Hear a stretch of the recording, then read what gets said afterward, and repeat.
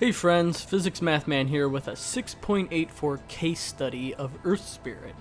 Earth Spirit had his spell damage redistributed among his skills. Geogrip's mana is now the same as the kick, and his ultimate was nerfed, which can now be dispelled. So overall he is weaker, but the question is, was he killed this patch? I played several games with him over the weekend and tried out some of the new items, and here is what I concluded. Still best suited for the solo offlane, skilling level 1 Geogrip is the best way to go, as it allows you to deny a creep, pulling the lane towards you for experience.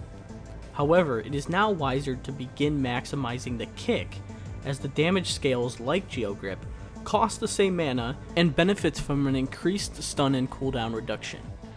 Not to mention there is a massive silence value point for keeping the grip at level 1. Now harassing and grabbing last hits with the kick is the way to go. When you hit level 6, you can still become a terror in lane, as long as there is no dispels.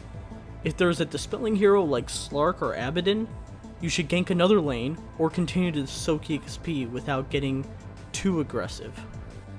I cannot stress how powerful this hero is in the early to mid game, and this current patch has only increased this, as your stun is more powerful and now justified in maximizing. So get moving when this time comes and cause a commotion. A few of the new items like Lotus Orb and Glimmer Cape can make sense on ES, but really one stands out amongst the rest, the Guardian Greaves.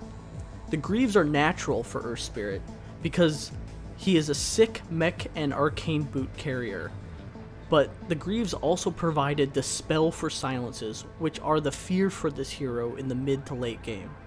And they also make him tanky when it comes time for his escape. This item is now core on him in my opinion.